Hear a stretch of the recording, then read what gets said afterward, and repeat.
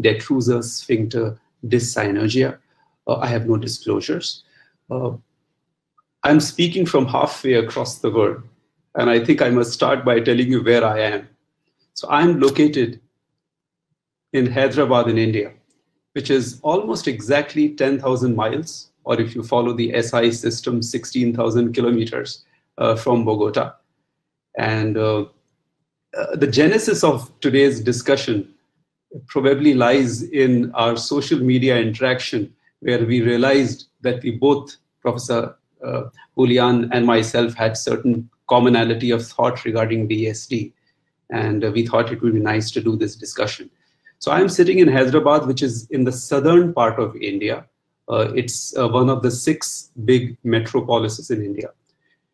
Hyderabad, as Indian cities go, is a fairly new city. Established, the modern Hyderabad was established in about 500 years ago. And in some form, Hyderabad actually has been part of certain kingdoms from about 600 AD.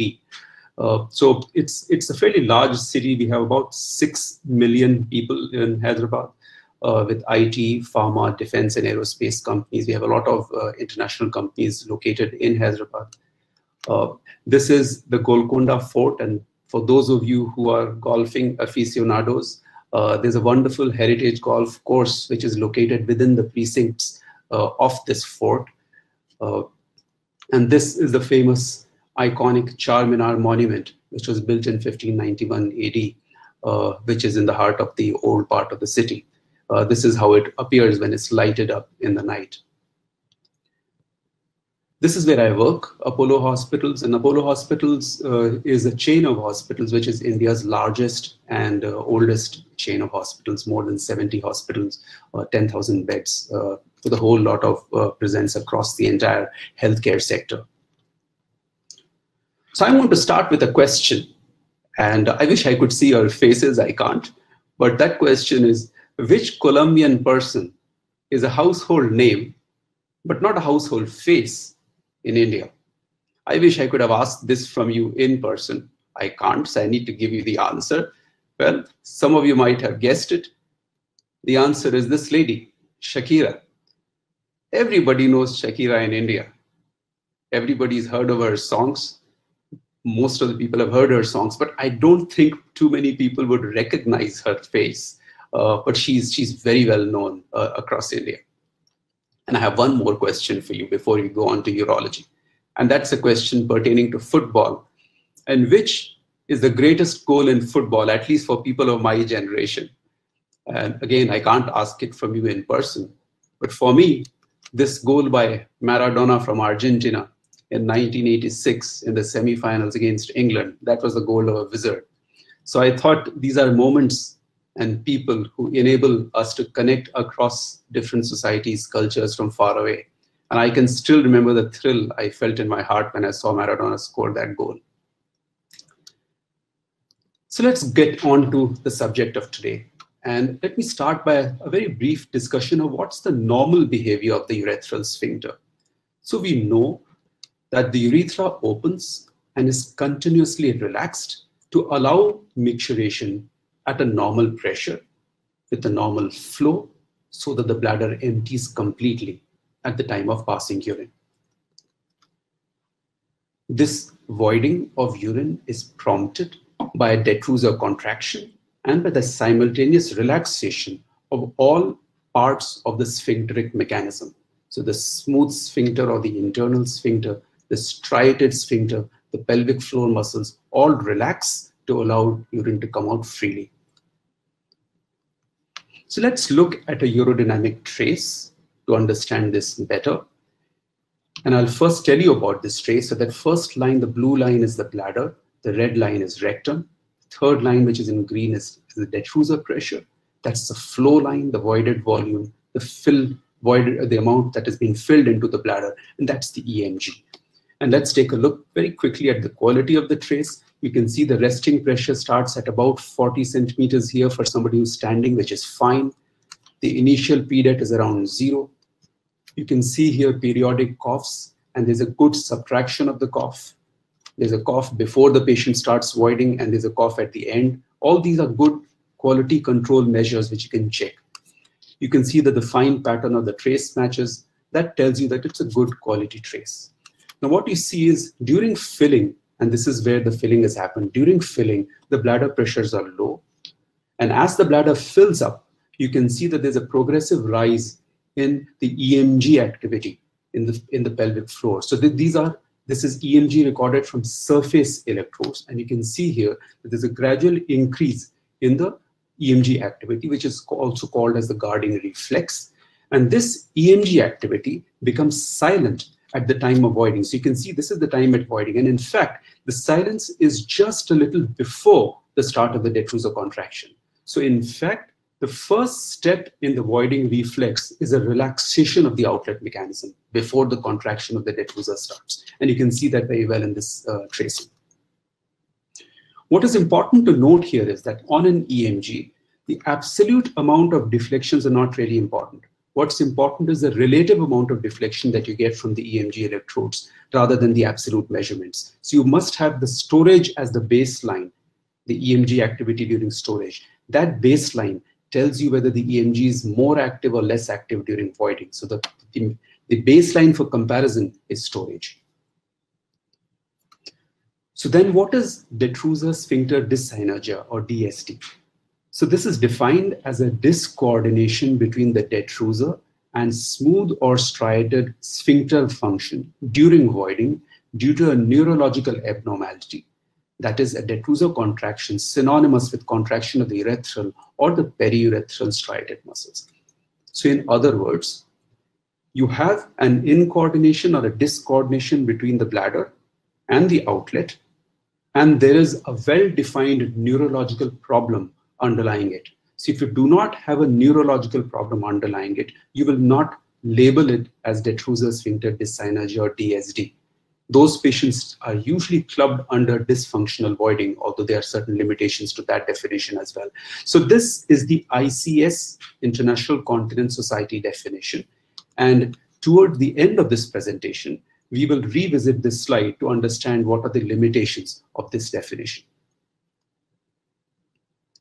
So what are the implications of DSD?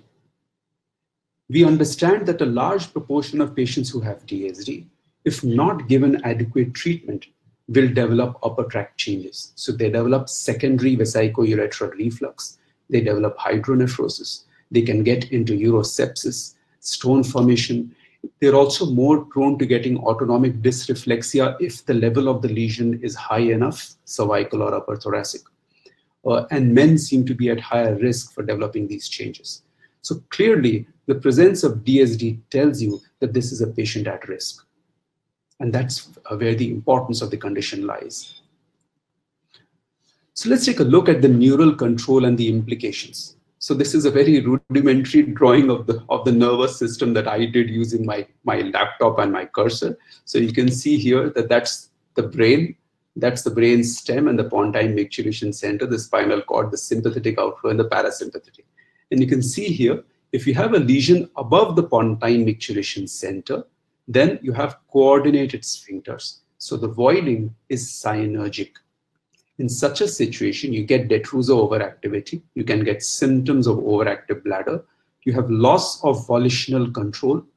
There could be cognitive dysfunction, and sometimes you could also have underactivity of the detrusor. If you have a lesion which is above the sympathetic outflow, you get an incoordination of both the smooth and the striated sphincter mechanism, because the smooth sphincter mechanism has its nerve supply from the sympathetic system. You get detrusor overactivity, you get detrusor sphincter dyssynergia, and ill-sustained detrusor contraction often, though not always, and the risk of autonomic dysreflexia, as we just mentioned. And if you have a lesion which is above the parasympathetic outflow, you get incoordinated sphincters again. So you again get DSD, but this is primarily only of the striated sphincter. And you have acontractility often, poor compliance, non-relaxing striated sphincter, and stress leak. So you can see here that lesions in different parts of the neurological tract will give rise to different set of conditions. I should clarify here that depending on where actually the lesion is, if the lesion actually involves the parasympathetic outflow, you get acontractility. But if it's above, then you'll not have acontractility. You will again have diffuse overactivity. Right. So what are the conditions associated with DST? Spinal cord injury, especially if it's a high spinal cord injury, is very likely to produce DST. Multiple sclerosis, about a third of patients who present for urodynamics with lower tract symptoms and multiple sclerosis in a recent systematic review were found to have DST. Patients with transverse myelitis, open spinal dysraphism. This is distressingly common currently in our country. I'm not sure how common it is in South America or Latin America, but it's fairly common still in our country. And up to 50% of these children will have detrusor sphincter dyssynergia. And multisystem atrophy. And we know that the presence of DSD in multisystem atrophy is what makes DSD, multisystem atrophy, so much more difficult to manage if the patients have voiding dysfunction in comparison to patients who have Parkinsonism, where typically you do not have DSD, you have a coordinated striated sphincter activity. So what are certain related conditions? So there are some conditions which can get confused with DST. The first is a term which has been used, pseudo-dyssynergia. So it is a dyssynergia, but it's not a true dyssynergia. This could be because of a voluntary contraction of the striated sphincters in patients with a cerebrovascular accident or a stroke. So these are patients with CVA or stroke who get phasic contractions and then use voluntary sphincteric activity to try and prevent a leak. And that gets picked up as a pseudo-dyssynergia. You could also get dyssynergic striated sphincter activity in patients out of a response to pain. So when you do the urodynamics, if the patient is in pain, that can produce a reaction where the pelvic floor and striated sphincter become overactive. And so you find that there is a kind of dyssynergia, but it's not truly a dyssynergia. It can happen because of abdominal straining. We also know that if the rectum is loaded, if the patient is embarrassed, all these things can actually induce a pseudo-dyssynergia when it's not really there. The other term is bradykinesia of the striated sphincter. Bradykinesia, as the term implies, is a delay in the relaxation of the sphincter. And this typically happens in Parkinson's and Parkinson-related disorders, where the striated sphincter is coordinated, but because of the bradykinesia, which all the striated muscles have in Parkinsonism, there's a delay in the relaxation. So although the signal has gone to the striated sphincter that it's supposed to relax during voiding, that signal takes time to actually get executed. And so you have a delayed relaxation. And finally, you have dysfunctional void, which is an intermittent or fluctuating flow due to an involuntary or intermittent contraction of the periurethral striated sphincter or levator muscles. But the key difference in a neurologically intact individual. So if you have a neurologically intact individual with dyssynergic striated sphincteric activity, we call it dysfunctional void. And when the patient has a neurological lesion, it would be called as detrusor sphincter dyssynergia. There are some limitations to the definition of dysfunctional void, but this is not the right time to be discussing it. So how do we make a diagnosis? We can make a diagnosis by various different methods. It could be by EMG during urodynamics. It could be by a micturating cystourethrogram, by video urodynamics, or urethral pressure profile. So clearly the micturating cystourethrogram on its own will not enable the diagnosis, but you need to combine it with the standard urodynamics to make your diagnosis. So any of these four methods could be used to make a diagnosis of detrusor sphincter dyssynergia. And we'll just examine them a little bit more. So when you do an EMG, the EMG could either be a surface patch electrode EMG, which is the overwhelmingly common method by which we do EMG of the sphincter. Remember, when you use patch electrodes, you are getting a summation of all the pelvic floor activity. So it's not just picking up striated sphincter activity of the striated urethral sphincter. You also pick up the external anal sphincter and the pelvic floor muscles. So all these combine to give you the signal which is picked up by patch electrodes placed perianally in the perineum.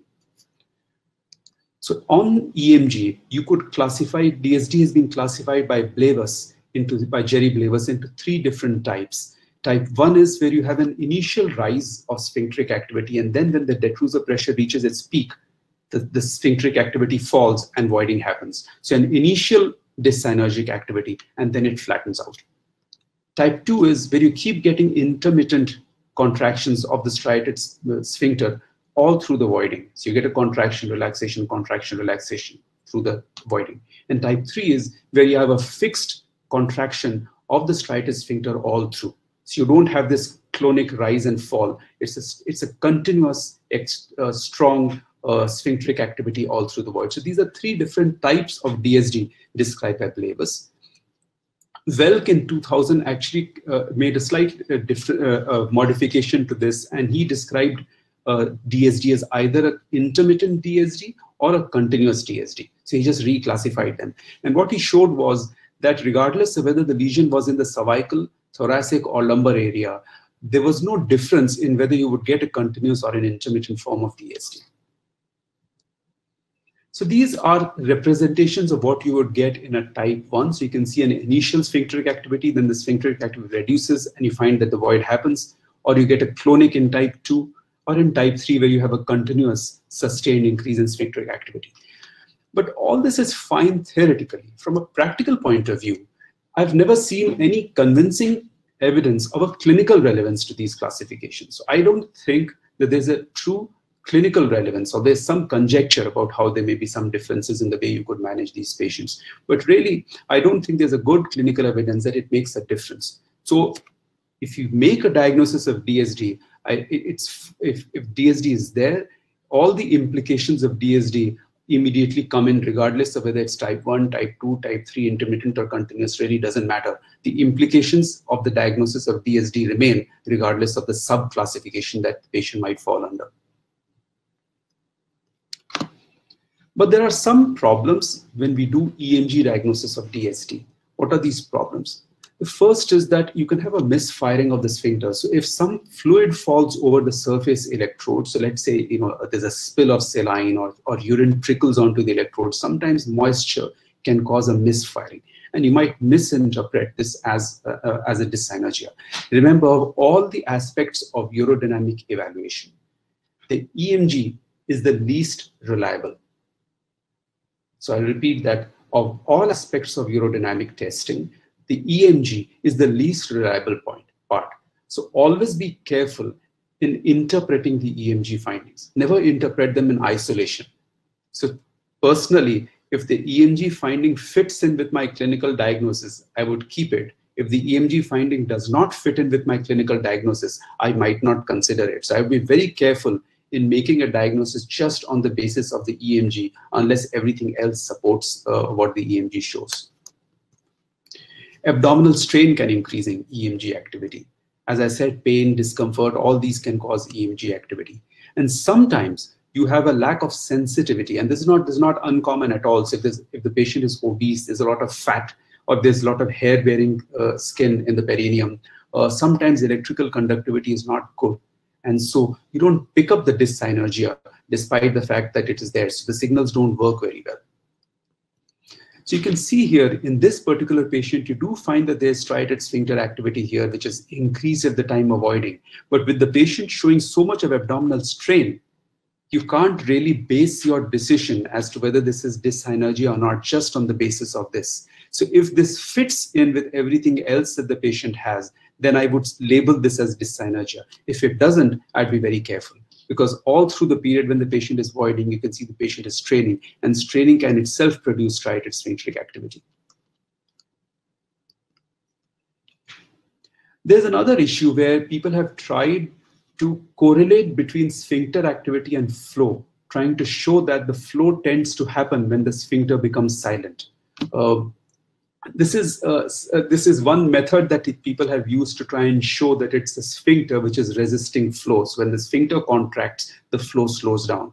But the problem here is that the flow response lags behind the sphincter, because when the patient passes urine, this urine has to go cross through the urethra, come out through the meatus, go into the uroflow meter, and then has to get recorded. It gets damped. So there's a slight lag in the response, but the striated sphincteric activity is almost instantaneous. So because of this, our ability to correlate between at what point the sphincter shows an extra contraction and at what point the patient actually has flow happening, that correlation is difficult to make when the striated sphincteric activity is changing very rapidly. So if you have a sustained period like this point where the sphincter becomes silent, you can see that flow happens. But really, it's very difficult to tell in this kind of a zone where there's contraction and relaxation happening rapidly as to whether the flow comes down when there's a sphincteric contraction. Let's take a look at this second method of making a diagnosis. And this is a patient who had a fall. This patient, I think, came from Somalia, if I remember correctly, had a fall 12 years ago and a fracture to D11 and L1 neurological lesions. And you can see here, when we're filling the bladder in this patient, when we are filling the bladder in this patient, the bladder shows a grossly abnormal morphology. You can see here, this is not a normal looking bladder. Look at the bladder morphology, not normal. Okay. And as we fill, you can see the bladder neck is open. That's the bladder neck. And let me straight go to the place where this patient has an involuntary contraction. Now remember, there's an involuntary contraction here. This is a spontaneous rectal contraction. That's why there's an artifact here. But you can see here at this point, when there is a contraction, detrusor contraction, and there's a little bit of urine leaking here.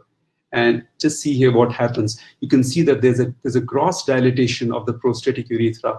There's some intraprostatic reflux of contrast telling you that the pressure within the prostatic urethra is high. Some reflux happening into the Cowper's glands. So this is a classical detrusor sphincter dyssynergia with a gross dilatation of the pelvic of the prostatic urethra at the time of a contraction. You can make a diagnosis of DSD on urethral pressure profile also, although most units don't do this. And although we do urethral pressure profile once in a while, at this point, we're not commonly using it for our patients. This is not mine. This is from Dr. Stoffel's article in 2016. You can see here that any rise in intraurethral pressure, which is more than 20 centimeters more than the detrusor pressure within 30 seconds or prior to the voiding, is a form of dyssynergia. So you can use UPP or urethral pressure profile for making a diagnosis of DSD. At this point, the International Continence Society regards UPP as a kind of experimental tool. So most urodynamic units don't use it commonly for making a diagnosis. It's an experimental tool by and large. But unfortunately, there's a disconnect between what the ICS defines as dyssynergia and what is clinical practice. So when I say there's a disconnect, remember the definition. In the definition, we know that dyssynergia is to be, the diagnosis should be made during voiding. Now, why is this important? We know that during storage, the hallmark of storage is that the bladder is silent, the outlet is tight. That's how we store and we don't leak urine. So the bladder is silent, is quiet, and the outlet is tight. That's storage. So during storage, ordinarily, we should not be making a diagnosis of dyssynergia. It should be during voiding. When the patient voids, we should be able to show that the sphincter has not relaxed or has become more tight, and that's a dyssynergic striated sphincteric activity. But actually, in practice, we often make our diagnosis during storage. So this is the ball that was actually initiated by Dr. Julia Nazero. And I took this ball up from my side later, a few weeks later. And you can see here that almost 3/4 of respondents said that they would make a diagnosis of DSD during voiding. And almost 1 in 6 said they would use either the voiding or the storage phase. Why does this happen? The fact is, a large number of patients who have spinal cord lesions will not have a voiding phase at all. So they can't really void on command. So if you tell them to void, they can't void. They can have a triggered contraction sometimes. They may be able to trigger a contraction either by squeezing the penis or stroking the lower part of the abdomen or tapping on the lower part of the abdomen. These things can cause a triggered contraction. But they don't really have a volitional contraction the way a neurologically intact individual does. So there's no true voiding. So if there's no true voiding, how do you have a voiding phase? Because you know the voiding phase starts after the command to void is given, and then the patient initiates the void voluntarily. That's what the voiding phase is. So you can see here that in practice, we actually make a diagnosis of DSD, not just during voiding, but also during storage in patients who don't actually have a true voiding. So this is the ICS definition, which says this is a feature of neurological voiding disorders. But let's look at a standard textbook, and this is Campbell's Urology, the 11th edition. And you can see here that even in Campbell's Urology, it's mentioned how DESD activity is noted with an involuntary contraction. And you can again see here, however, it is only the fluoroscopic view of the bladder outlet during an involuntary contraction that DESD is diagnosed. And an involuntary contraction, by definition, is a phasic contraction or detrusor overactivity, not a void.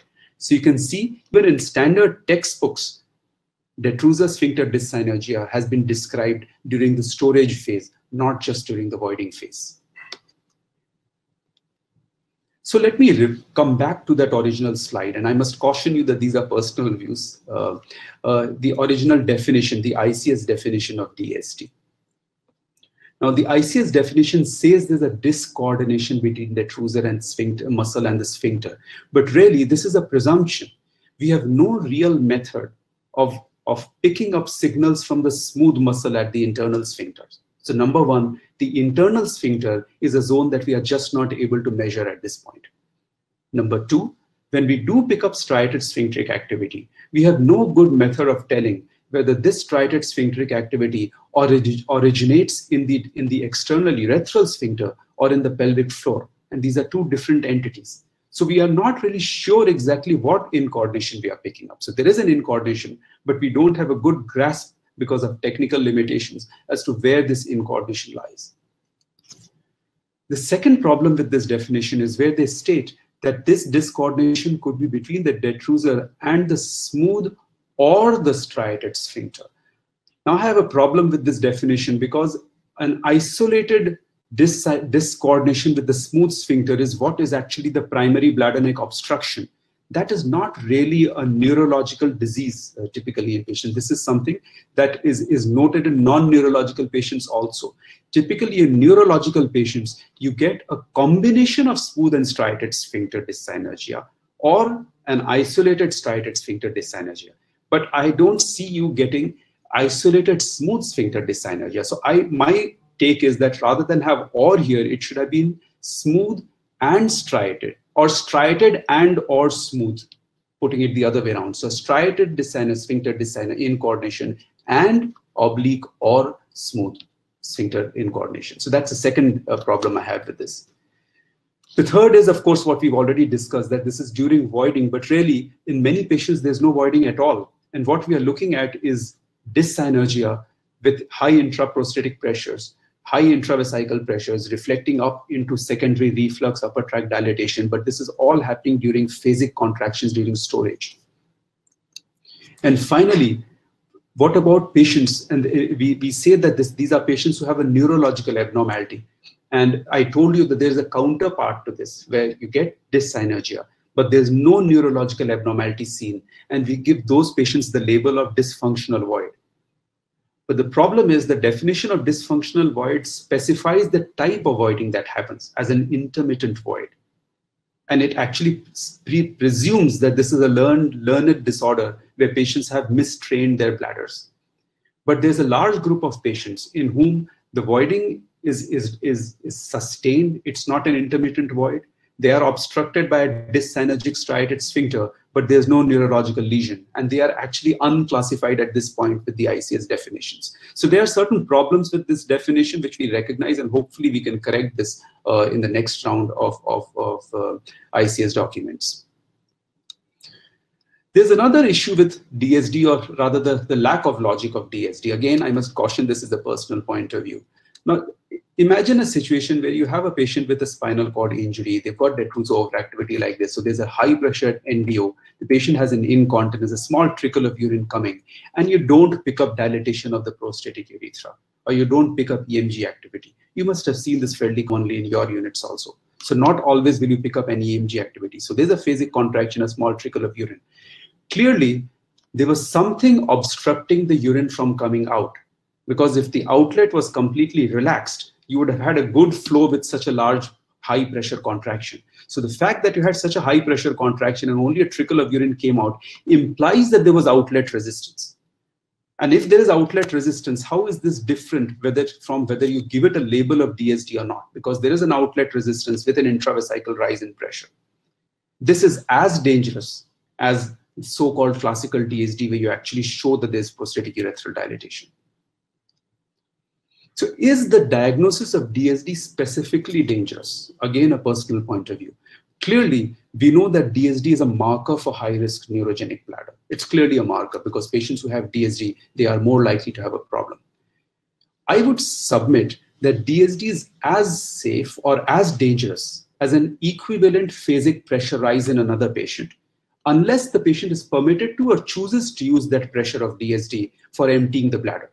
So if you allow a patient with DSD to use that phasic rise in pressure to empty their bladder, either by an expression technique or by triggered voiding, then your patient is going to get into trouble.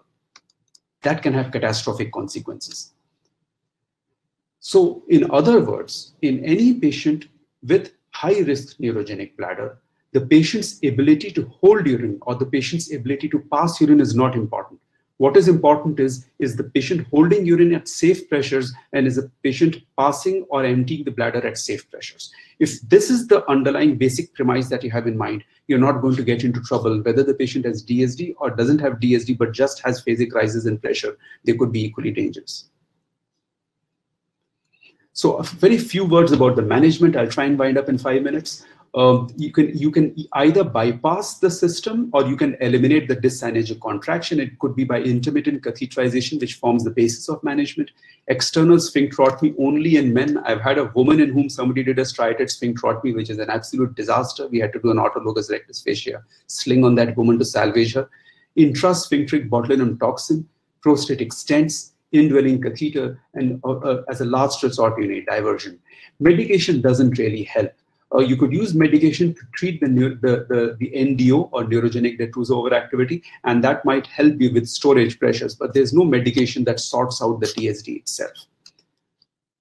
You could do an external sphincterotomy, as I said, in men, and then the patient needs to use a collection device. We won't go into the details of the technique by which you do this, except that there is a long-term significant recurrence rates, and many patients require more than one such procedure in their lifetime. So you need to monitor whether the patient is actually doing well or developing a recurrence after the sphincterotomy. Intraprostatic stents are not very widely used for a wide variety of problems, including migration, stone formation, erosion, and so on. And finally, botulinum toxin injection into the sphincter has been shown to help in a systematic review published recently. But there are certain concerns with this, which we actually wrote to Urology, the Gold Journal of Urology, and our letter is now in press actually, regarding whether the injections can actually lead to safe pressures in the lower tract, whether the patient can have freedom from intermittent catheterization, and what about the transient loss of control, which would happen every month over a lifetime. If you're doing these injections, will those pressures add up and cause upper tract changes? So there are certain concerns with all this, and the mainstay of management remains the intermittent catheterization. So with this, I think I will summarize what we've discussed today. DSD is often found in patients with high-risk neurogenic bladder, and it's a marker for patients with risk to the upper tracts.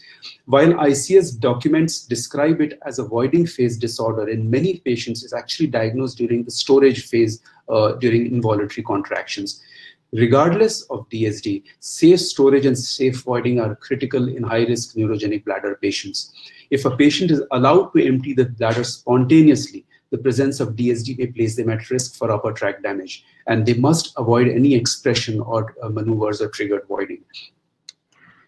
I will end with saying that whenever feasible, the intermittent catheterization is the treatment of choice. Namaste or namaskar. That's a standard traditional Indian greeting for centuries. The namaste means not I. So when you do the folded hands greeting, it means not I. In other words, I am open to you, your presence, and your thoughts.